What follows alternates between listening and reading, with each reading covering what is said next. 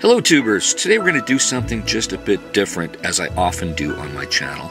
I always enjoy trying new things in film editing, and today will be something to delight the mind if you are a Stanley Kubrick fan as I am. Ever since I first saw 2001 A Space Odyssey as a child, I was amazed at not just how Kubrick did this film, but in the style and manner in which it was shot and edited. The use of music and sound, or even the lack of sound, was something that always amazed me about this film.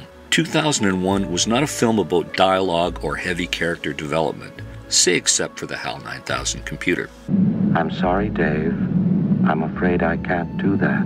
What you're about to see does not use one frame or sound from the original movie, but it creates a contemporary adaptation using many of the same editing styles and components of the film. It is a tribute to the late Stanley Kubrick and a film that I especially revere.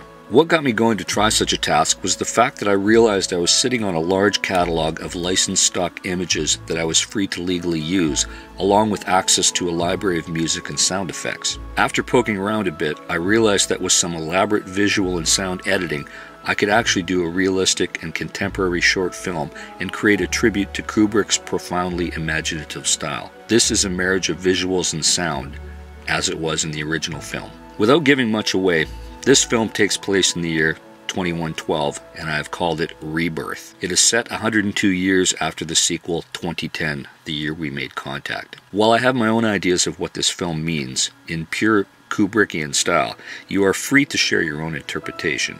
After all, it's just digital art. The entire short film required only one full day of editing, compositing, and sound editing. It was edited using Sony Vegas. I give you 2012 Rebirth.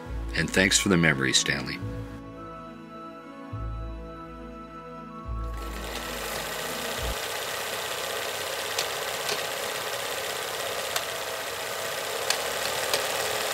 Beep, beep, beep.